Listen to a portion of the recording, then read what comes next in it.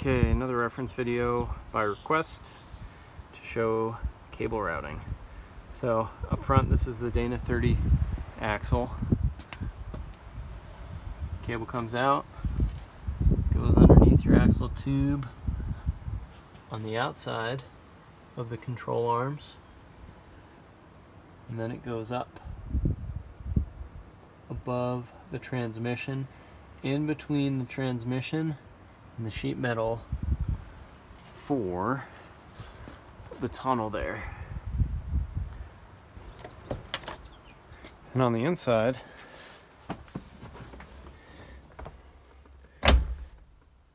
your cable comes through the sheet metal, and then both the front and rear shifters are hard mounted to the tunnel. Cable for the rear shifter, same thing goes through. Let's see. Okay, we got enough light. So these are now both in the open position. Those are locked. You could probably space these differently. This just seemed to be what was comfortable and worked for me.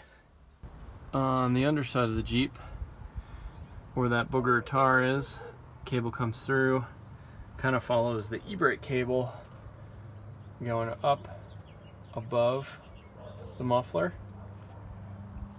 and then where that heat tape is, it again follows that e-brake cable in between the drum brake and the leaf spring.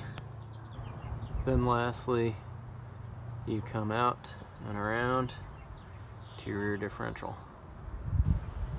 Hopefully that helps you out some, but leave me some comments, let me know what you think, if it helped, if it didn't, and we'll go from there.